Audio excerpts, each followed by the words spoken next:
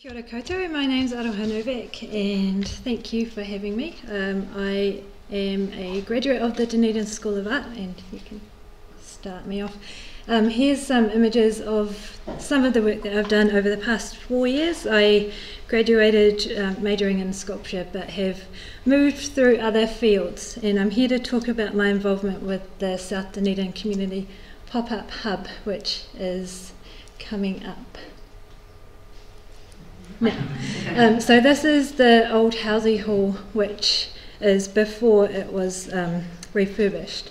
It's on Hillside Road, and the DCC contracted me as an artist to work as a part of the pilot scheme for Ara Toi. So it's the arts and infrastructure policy in practical terms. So I was inserted into this project development team.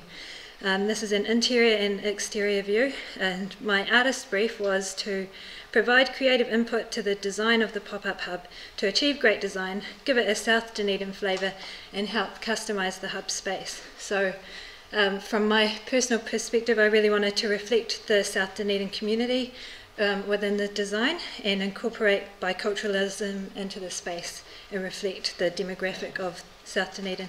So the potama pattern you see is a particular design that signifies the growth of man, striving upwards and reaching a summit, which was good to use as an underlying concept for the creative input. So I used that as the carpet design for the inside of the space.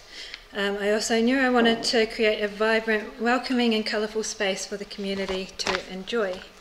Another thing that I really wanted to happen was to co-opt other artists who had links to the area or projects related to the area. So up on the left, that's a Janet DeWatt painting, James Bellany painting, Marion Wassenaar liner cut, Kath Cocker, pictures of Carisbrook, but there was also a poem by Peter Olds, photographs by Murray Eskdale, work from Bathgate Park schools, and a tapa cloth donated by a former library student, library staff member called Mel Mauliu Wallace.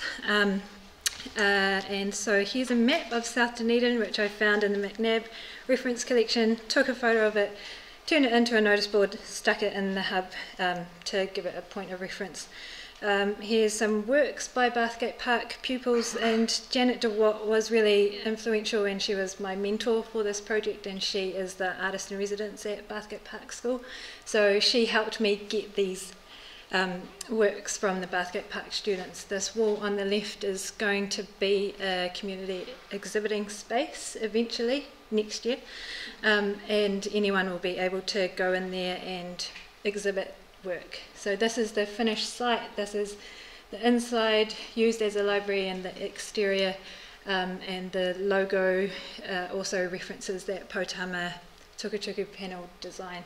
And this was the opening event of the site, and there's a lot of people who are on the project team. Bernie Hawke, who is the library manager, is speaking at the podium, but there's a whole lot of other people. I just want to mention Jane Neville, Cara Patterson, Andrea Jones, Anne-Marie Wigley, Simon Pickford, Nick Orbell, Nicola Pinvold, Linda Geddes, Emma Carradis, Liz Knowles and Casey Thomas were all on the project development team, and it was a great experience. Thank you.